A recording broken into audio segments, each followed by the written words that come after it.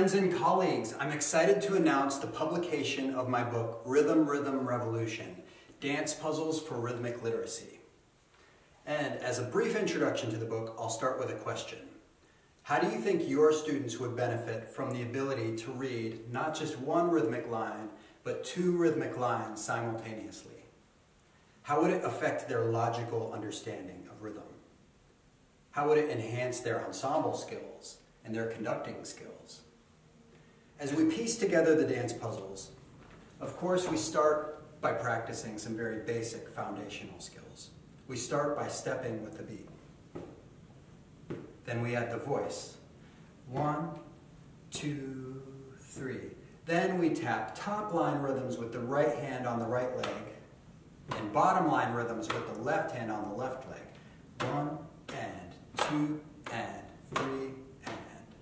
For rests, we cross the midline and tap the opposite shoulder. 1 and 2 and 3 and. As you can see, the dance puzzles start out simple and very gradually gain complexity. I've made accompaniment tracks for some of the levels, and students can also dance along with a metronome or with a pop song, or better yet, music from their listening assignments.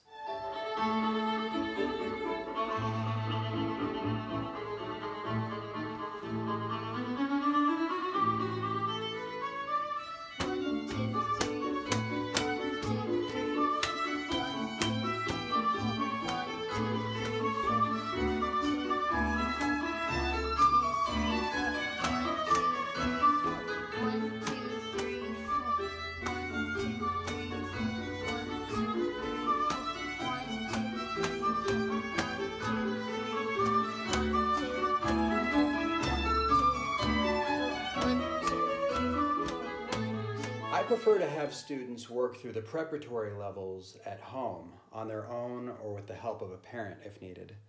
And then in lessons, I hear Rhythm, Rhythm, Revolution when they're ready to pass a challenge level.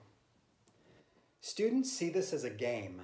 At summer music camps, they love seeing how many levels they can pass in 1 week.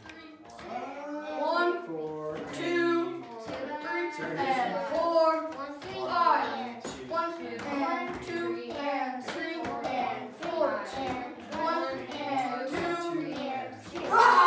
1, and 2, and 3, 1, 2, 3, and 4, and 5, and 1, 2, and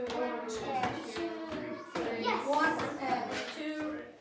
The partner dances are also a fun option for music camps. 2, 3. Nice. Can you go faster? 1 and 2 and 1.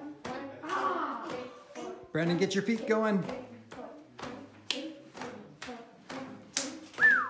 Yeah! Nice. What's the time signature? And what does that mean? Good. How do you conduct it?